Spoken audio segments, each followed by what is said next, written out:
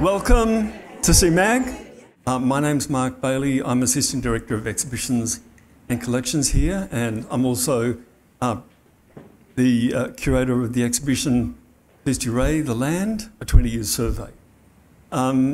It's my pleasure to introduce Kirstie to you this afternoon, but first I'd like to acknowledge the traditional owners of the land on which we're meeting, the Ngunnawal people, and the particular their contribution to culture in the city we live in and to the region in which has inspired Kirstie's practice. A special welcome to Chris Burke, MLA. Thank you for coming along this afternoon, Chris. Kirstie's a distinguished artist in the ACT. She was a very early graduate of the School of Art in 1987, after which time she established her own studio and became a lecturer for the next 16 years in the glass workshop at the then School of Art. In that time, she influenced virtually a generation of young artists. Not surprisingly, like a large number of artists who, upon leaving their full-time work commitments or teaching commitments, enter into a new phase of our creative development.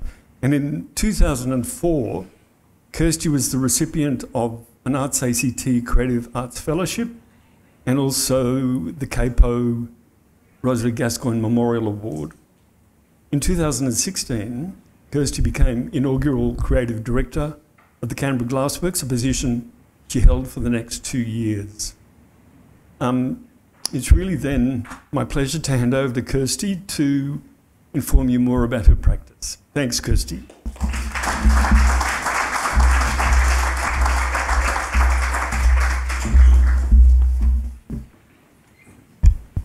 Thanks, Mark. Welcome here today, and I fully support the acknowledgements of place voiced already by Mark.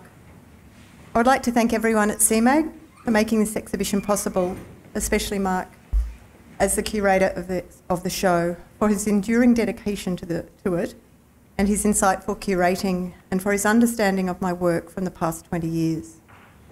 I'd also like to thank CAPO and Canberra Glassworks, CAPO for the 2014 fellowship I was awarded for work towards this exhibition, and to the Glassworks for the 2016 Creative Fellowship.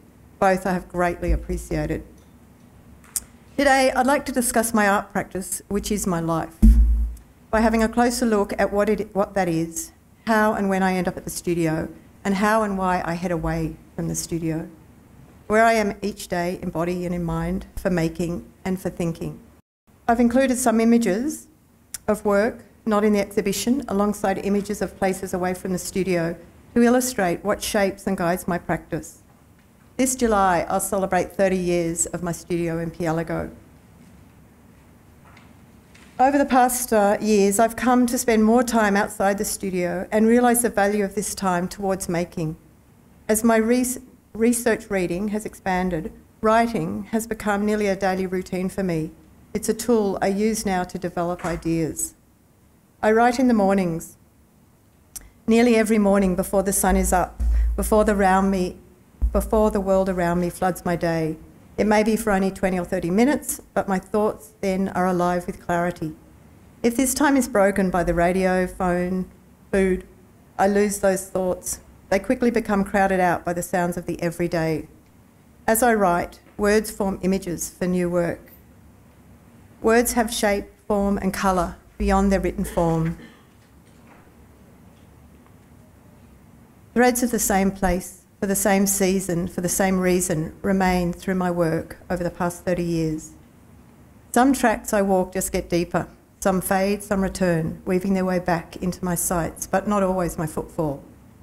Silence and solitude from the everyday are essential experiences for me to find a voice for thoughts and for filtering and fermenting ideas. Areas to the south and west of Canberra are where I go. Time spent in these areas are my field research. There's a valley inside Namadgi National Park where I breathe deeply. Today I'll focus on that valley, Gudgeonby, and the act of returning to a place as a way of trying to let you in to why I make and what I create. Redicut Cottage in Gudgeonby Valley is where I undertook a 5-week artist residency in 2009 through the wonderful program that Craft ACT run in conjunction with Namadgi National Park. It's a place that I continue to return to for a frost, for a sunrise, or for a few days' stay back in the cottage. Gudgeonby is a valley of layers of history, of bush and boundaries, of loss and vacancy, of change. It's part of the story of Canberra and beyond. It's a place I have known of and visited since childhood, then and now loving the freedom of a day away. It's also a valley of rock shelters, of Aboriginal painting and implements, of dispossession, of dingoes and wild dogs, of second settler farming, and now National Park. It's a place where I attempt to gain an understanding of attachment to place as a non-Indigenous Australian. I go alone, I go with close friends, those with knowledge in areas I'm not so versed in. Gudgeonby as a place has been extremely important to me in focusing, in slowing down, in no longer setting out for the summit, but exploring the way. Scottish author and walker Nan Shepherd, in her brilliant little book, The Living Mountain, describes not walking up the mountains, being the Cairngorm Mountains in Scotland, but walking into the mountains, in exactly the same vein as John Muir, father of the National Park System in America, said that going out was really going in. Concentrating one's walking does not restrict knowledge, but allows a deepening of it. By focusing in, I feel my understanding broaden and encompass so much more.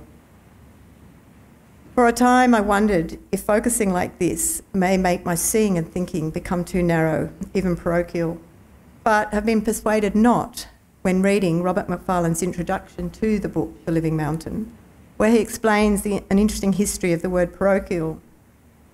Parochial is the adjectival form of parish and has come to mean insular and a mind turned inwards upon itself. But in earlier times, the parish was not a perimeter, but an aperture, a space through which the world could be seen, and the idea that we learn by scrutiny of the close at hand. And I asked myself, has Gudgeonby Valley become my parish? Heading back to Gudgeonby. It's also about getting lost. It's about, as well as following tracks into a place physically and mentally. Getting lost in it is equally important. I believe, as Rebecca Solnit in her book, A Field Guide to Getting Lost, discusses that unless we allow ourselves to get lost, we will never discover anything new. Getting lost doesn't necessarily mean that you won't find your way out. It can be as simple as letting the familiar fall away. In past times, explorers set out for new horizons. They rarely thought of themselves as lost. Sure, they didn't know where they were, but that was the point of the journey, exploration. So back to the valley. I could talk of the many incredible things I've seen out there and experienced whilst out there, but I'd like to impart a sense of feeling that the residency program to stay a while in the valley allows and in return encourages. At the 10-year anniversary of Craft ACT residency program forum, I think late last year, I wrote the following about my time in the valley. To stay a while. I specifically don't use the word settle. It's such a colonial word of ownership, fences and gates, tied up with contested landscapes and responsible for rabbits, weeds, erosion, loss of country, loss of habitat. Staying a while speaks of history, of layers, of Aboriginal past, of moths, of gathering, and moving on, and of return. In 2009, I stayed a while. It was hot, it was cold, it snowed. Outside I was a sponge, soaking in all I could. By night, I wrung that sponge out. I wrote, read and drew, took some, filled the hot water bottle, and eventually went to bed. The cottage. I like to think of it as a base, not home. A base. It's actually the same cottage as Mawson's Antarctic hut, from the same company, Hudson's Redicut Cottage. Shelter, protection, warmth, isolation. Getting out there and the freedom of leaving. I've always been drawn to places outside the city and I've always loved solitude, so my stay in the valley was easy. Even before I reached the park boundary, things change. The landscape, my thoughts. I'm prepared for out there by the journey. that soft edge between Canberra and rural ACT, the blur between rural and park boundary, an old fence, a grid. The valley comes into view. I descend into it, turn right off the main road, turn right through the gate, park, locate the key, dump bedding on the bedding, and open the front door. I'm here for a while, and outside calls. Outside and distance. The lure of distance, the blue of distance, the longing attached to it, and the colour of longing. Distance between blue and the golden side of green. I feel there is clarity in distance, so I head off in every direction. And thinking of clarities these days, I have to chuckle. As I age, my eye sees clarity in the distance, but not in the near. Clarity embedded in the distance. Jumping forward to April 2015, a few days in the cottage with printmaker Antonia Aitken, words from my journal. Today, we walked up and over to Rendezvous Creek Valley. It's a beautiful long frost hollow valley stretching into the purple-blue distance. It's so Namadgi, black valleys, boulders and wedge-tails circling above. We walk, hardly talk, following tracks, sometimes animal, sometimes vehicle. We have a destination up the valley, but the way there is important. I haven't been up this valley since 1989, not past the side of Rowley's hut. Last time we had a break on the steps of the hut, this time on the grass around the burnt remains. Bits of the hut, bits of skeleton of the hut, like the bones of roos, lie scattered in the vicinity. Stopping for a break, sustenance, water, longing sets in, my sights on the distance. As we sit, the beauty of the day is made even more special by the howls of a dingo, the first since being there this time. Antonia records them. The howls are answered from the east. We stay for probably another hour. I wander, Antonia draws. But back in the Gudgeonby Valley, as I said earlier, from one point of view, I feel it's a valley of vacancy and loss. From another, it's a place of return. But two things that capture my attention and imagination are changing light and movement. Both signal new experience, both made possible by staying a while. Movement. In an otherwise still landscape, swift mobilisation of the mob can only mean movement from elsewhere. In 2009, that was often dingoes. Stand still, watch and wait. Then there's the hunt. It's fast, tiring, and it's brutal. Day in the valley, later in the day, a hint of a ripple across the surface of the creek. Sit still, watch and wait. Such a platypus moment, so subtle, so quiet and special. Changing light, it's morning and I head out, the sun on my back. My shadow leading the way till midday when I rest and my shadow keeps close company. On the journey home, I've circled the valley, heading back in the same direction that I left in the morning. Now my shadow trails me, getting longer, slower, keen to return with the evening, to stay a while. Solitude. Solitude is important for me. Heading out there isn't an escape. It's a place to create distance and allows glimpses into an understanding of my place in it all. Memory has a landscape. Landscape has a memory of us as we do of it. We carve it, colour it, contour it. We are embedded in landscape as it is in us. For many years, my work has explored the intervention and attachment to place. Drawn to places distant from built environments, I continue this exploration. Investigating how we have shaped and marked place, and in turn how place shapes our navigation both physically and mentally across it and into it. My work brings together the external and the internal of both body and place. Landscape is not just a skin for form, feature and surface that we so readily attach to a place. Landscape has an inside. Explorations take me deeper under the surface, into places and past the scene. My mind moves with the landscape, the body with the terrain. Tracks and traces left by those who have been before still shape and influence my presence and passage, my comfort or discomfort within that place. I need the day to fade, to start to digest where I've been, as I need the sunrise to try and make sense of yesterday, of memory, of tomorrow. We live under an ocean of air. That ocean has volume. It lives and breathes as we breathe it. It's charged with place. imbued with what lies below, tainted and tinged, tasting what's been and what is to come. I ingest it, I digest it, filter and ferment it. That digestion is like a conversation with myself, with my gut. It feeds and nourishes my thinking towards making. Early works in this exhibition, I think, have a sense of immobility to them. They're anchored to place. The place they occupy and their presence now seems attached only to their footprint. I'd like recent works to have a sense of fluidity to them. That form is still possibly moving, absorbing elements of place, still dissolving, evolving or dissolving to occupy space. Making. I have some sense, some understanding of what I make, but not all the answers to why I make. But that's what keeps me making, getting out there, researching, reading and creating.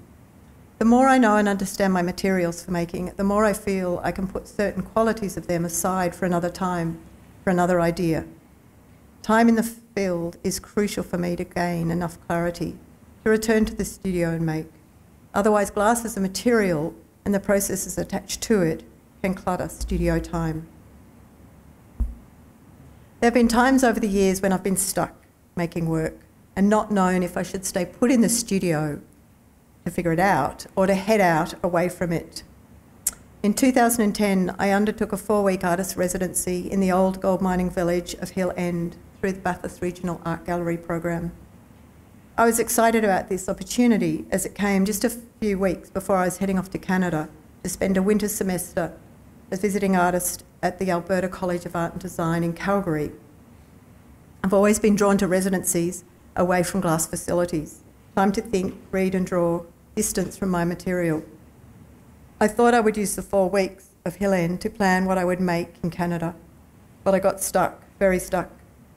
Where I was new, and where I was going to go was also new. But the result was a body of work on paper and in photo montage that I still value today. Interestingly, when I arrived in Canada, I started making immediately with no hesitation. The work came to be about distance. The distance travel creates gives much needed perspective to views and to ideas. Distance is interesting as it can be looking forward or it can be looking back. Distance, looking back, allows a deeper understanding of that perspective. Looking forward, it's often about the distance of blue, of longing, of the unknown that Rebecca Solnit so eloquently writes about. Returning and change. I am a local, I have travelled and I've returned and I always look forward to my return. Why? When and how do we believe in belonging? Can we belong somewhere, and if so, how? Places change, we change. What am I returning to, and how does my work over the past 20 years address this? Well, I don't think it does within one work, but it may over a body of work, and hopefully within the work of the exhibition here at CMAG. The feeling of belonging comes possible with understanding change and lies within a deeper knowledge of issues around the work and of cultural understanding. I can enjoy, feel comfortable, can return to and linger in places that I don't belong to. And these are really important experiences to help me figure out why I feel attached to other places. Have places such as state and national parks enabled attachment to a degree, as they have made place publicly available, accessible and therefore knowable, where that attachment becomes possible. Looking back, I can now reflect on being shown these places and their value, their differences and distances as a child. It has instilled in me an ongoing inquiry and appreciation of these places that is supported by a deeper understanding of them. I continue to build and deepen connections to these places. Art school was critical. My years at Canberra School of Art, as it was then, in the early 1980s, were the best ever. Full days of foundation classes with incredible teachers. Jan Brown, Neil Roberts, Judy Silver, and of course Klaus Moyer, to name a few. The beauty of my early glass education was that no one knew how to do that much. We learned and discovered processes by getting it wrong, by getting lost with the material and processes. Those teachers opened gates to pathways of thinking, and conceptual exploration that I had not known how to access or that existed. Jan Brown insisted that she taught us not how to draw, but how to see. She taught us about light and shadow. My earlier stained glass years in the 1970s showed me about light and colour. So 30 and 40 years later, do I have answers for how and why I make? Not really, but that's the exciting thing. Not having all the answers technically, conceptually, or about the material glass is what keeps me making, as I've said. In the studio, I keep learning so much about my material. I'm in awe of writers such as Rebecca Solnit, Nan Shepherd and Robert Macfarlane, who write so eloquently and clearly around the thinking that underpins a lot of my work. They express so clearly in word what I try to express in form. They guide me to new ways of seeing and new ways of perceiving ideas. This should be my artist statement. I see my practice now as balancing time between being in and out of the studio and finding a balance between reading, writing and making. Finally, I'd like to say a few more thanks to those who've contributed to the development of my practice over many years. To writer Juji Soboslay, who's written so insightfully about my work over the past years. To Zelko Markov and Jeff Farquhar-Still for the fabrication of various components in the work, and to David Patterson for nearly 20 years of photography. But lastly, to the wider Canberra arts community, the Canberra Glassworks community and my local Queanbeyan community. I might love solitude, but I need you all, and you've been so supportive. I'm proud that here in this city there is a gallery and a museum that's about and for us. Thank you.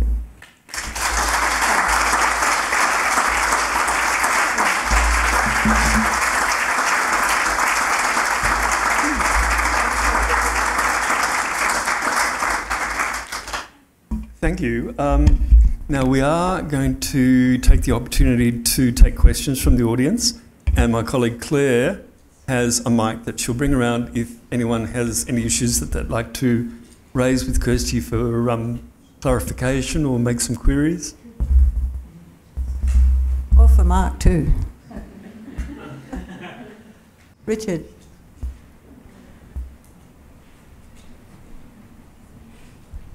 Kirstie, thank you for a beautiful talk.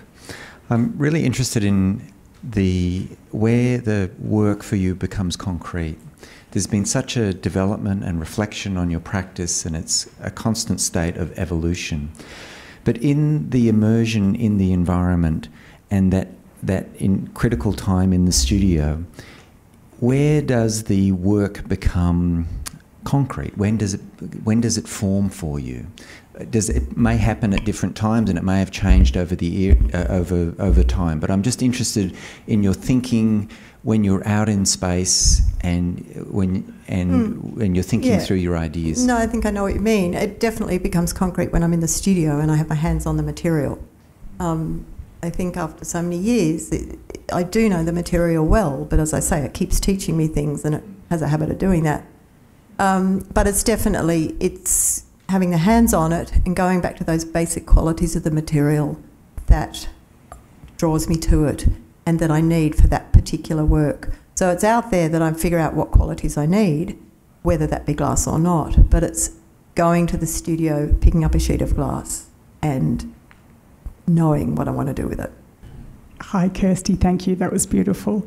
I was wondering, in your time, have you done residencies at Bullseye? And if you have you influenced their colour palette at all, or begged for blues, or do you have a no blue idea. named after you yet? No, I have no idea, but I know that as a student at school, Klaus sent over slides of me crushing glass, squatting on the floor, concrete floor of the glass studio, with my mask, my safety glasses, crushing my own glass, sieving it, having an incinerator to actually crush it for a while, that they then started to make frit, crushed glass. But no, I don't know. Mel. Sometimes when you put your own work out, either in an exhibition or you're taking it to get photographed, you learn something more about it. Did you have any insights into something about your practice that you hadn't really realised before you put the exhibition out? Like, you know, with such a survey of work? A couple of things. I think one thing was, as the work started to go up, just that seeing space around it. You know, we normally see our work in a lot tighter space, commercial spaces, a lot tighter. And as the work started to go up on the walls here at CMAG, which is such a beautiful space, I did see it in a different light. In fact, I saw it probably closer to how I'd sort of envisaged it right at the start, because there is space is so important to me. It's detail and space. So yeah, it did. Oh look, it was interesting seeing pairings of work with a lot of years between them. That was interesting.